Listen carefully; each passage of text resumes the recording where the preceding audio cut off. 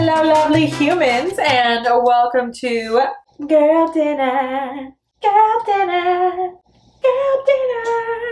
That's right, we're making dinner, in case you couldn't figure that out. Well, duh. Now, it's no secret that I have been struggling with my sugar addiction. We already knew that. But just because I'm struggling in one area doesn't mean I can't work on other areas to be more healthy. And that is what we are doing. So instead of having your regular old hamburgers, I'm gonna be making black bean burgers, and I'm trying a new recipe, so fingers crossed it'll be good. If it doesn't taste disgusting, I will make sure to put it in the description box. I'm trying to gradually find new recipes that are healthier versions of old recipes, or just healthy and good in general, just so I can have something to focus on instead of just eating junk. And lately I've been struggling real hard with the carbs and a ton of like red meat. So I figured replacing that with a veggie option would be a good start. For this recipe, the first thing you're gonna do is get 2 cans of black beans, rinse them, drain them, and spread them out on a pan. You're gonna wanna get rid of the excess wetness of the beans, so you throw them in the oven at 325 for 15 minutes. 15 minutes later.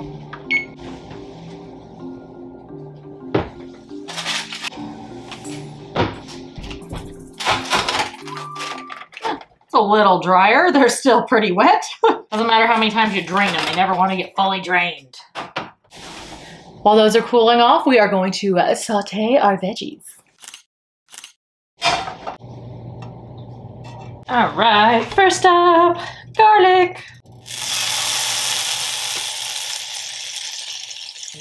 Then I added my chopped onion and red bell pepper.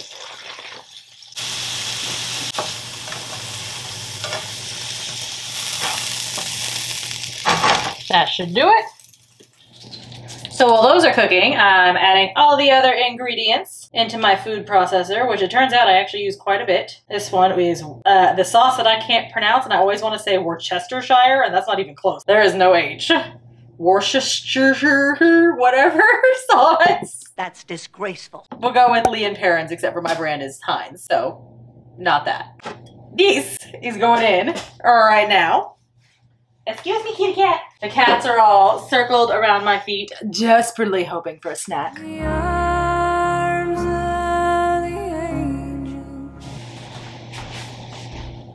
He is ridiculous. Now, one of the things that I actually don't like about this recipe is that it calls for like 2 tablespoons of ketchup. I don't really like adding ketchup into my food. Yes, it's processed. To clarify, I love having it on the side. I will have like ketchup with a side of fries. I have a problem. One of the first things I did when I started losing weight many moons ago, I switched to sugar-free ketchup and then was like, okay, we're gonna also do a whole lot less of this because you're not supposed to drink your calories, and that applies to condiments as well. The first time I make a recipe, I always make it exactly how it says to do it, and then I change it afterwards because I want to see what the original, I guess, like author, creator, whatever, thought of it and why. So we will see, but this is what we got so far. If my microphone falls in this, I'm gonna be so mad. That's what we got so far. Other than a pinch of salt and pepper, that's all I need to add before adding in my peppers, garlic, and onions. And what I'm gonna do is basically get all of that pulsed together in the food processor, add about half of my beans. I'm gonna have to make sure to drain them a little more because they're still like a wee bit soggy. It's a little wet. But I'm gonna drain them a little bit more, and then I'll put about half of them in the food processor and then leave the other half kind of chunky and just smush them with the fork so there's a little more texture to the burgers. The idea here, especially if you're like new to weight loss, you don't want to go gung-ho and just change everything because that's really hard to sustain. For me, I have been doing this a while, and what I'm doing, admittedly, not consistently because, your girl be struggling with the sugar, as I shake the camera, sorry. What I've been doing is just gradually switching up my recipes bit by bit. And even though this particular recipe does have stuff like, ketchup and little sauces and stuff in there, it's still better for me than just going to say like Jack in the Box and getting something that's going to be small and incredibly calorie dense and have a lot of red meat. Sometimes the little changes, even if they're not perfect, are still better than no change at all. And that's kind of the mindset I'm sticking with right now while I try to get myself like back on track. But girl dinner is continuing. The last part is the part that always grosses me out. I absolutely hate touching like gushy texture things with my hands. So anytime I have to like make things into patties for hamburgers, I wear gloves.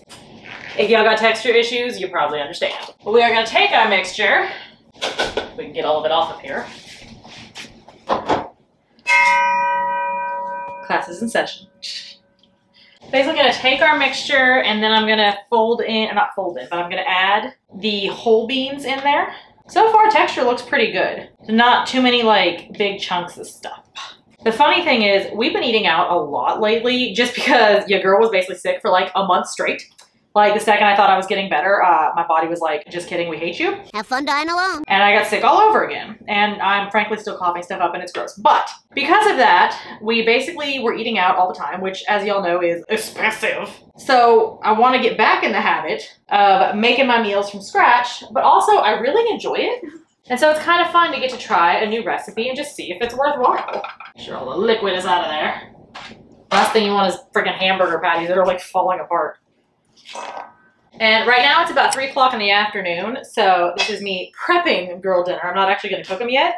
I'm basically going to flatten out a couple of these beans, mix the whole thing together, make the patties, put them on a tray, and then put them in the fridge. And that way, whenever my lovely husband Poppy gets home, I can make the burgers fresh and enjoy them. I love having days off because I get to do this.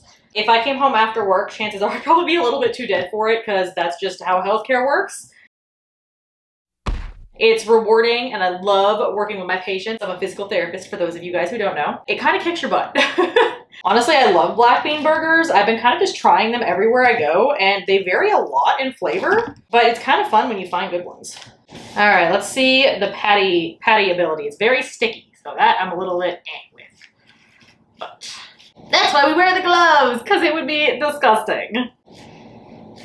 Not bad. All right.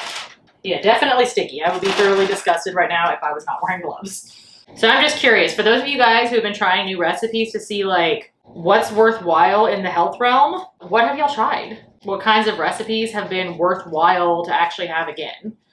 I've been kind of enjoying finding all the new ones, and I've been sort of toying with the idea of taking a leaf out of Beatrice Caruso's book. She is one of my favorite YouTubers. Watch her channel religiously because she's awesome. She started making basically like these little handmade recipe cards that are super cute every time she finds a recipe that's healthy that she wants to like continue making. And it's in like this super cute decorated cookbook. And I honestly, oh, that's too big.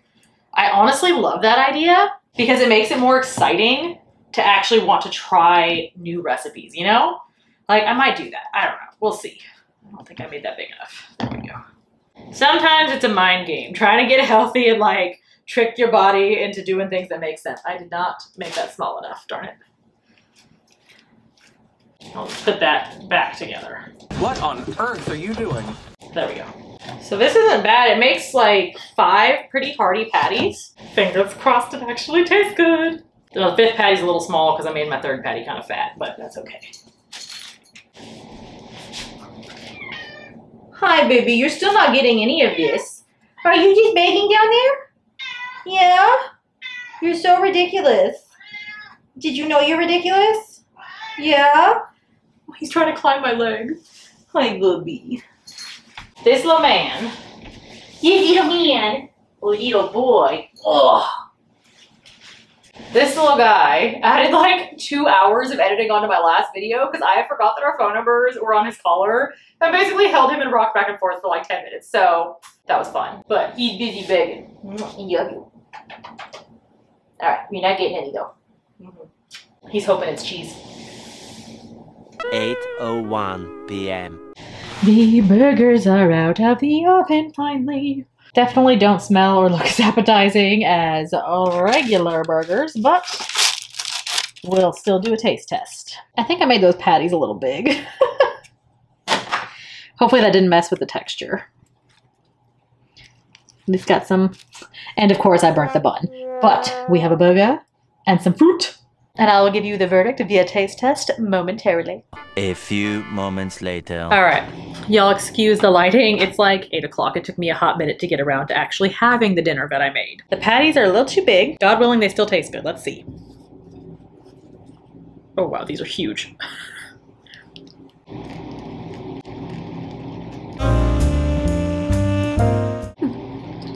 Not bad. If you guys want to try this recipe, I did. My phone's gonna be the death of me. If you guys want to try this recipe, I actually would recommend it. I would just make a lot flatter of burgers so it gets a better texture. But I don't hate it. So yay, we have progress. And a humongous burger. I actually made them like probably triple the size they should have been. While it didn't taste like an actual hamburger, it did just taste like a really good dinner, and it honestly got better with each bite, but it was so freaking messy. Like, there's no way to have good table manners with this thing. It was a hot mess because I made them so freaking big. I'm not going to subject y'all to watching me eat the rest of this because it's going to be really messy because there's like already ketchup on my hands. But just know it is worthwhile, and I am glad to make a step in the right direction because this is the first meal I have had that like hasn't been going out to eat in a while. Oh god, this is messy. I'm gonna tweak it a little bit more before I officially add it to my recipe book once I make it. That is a craft project for next week. Or maybe a week in the future.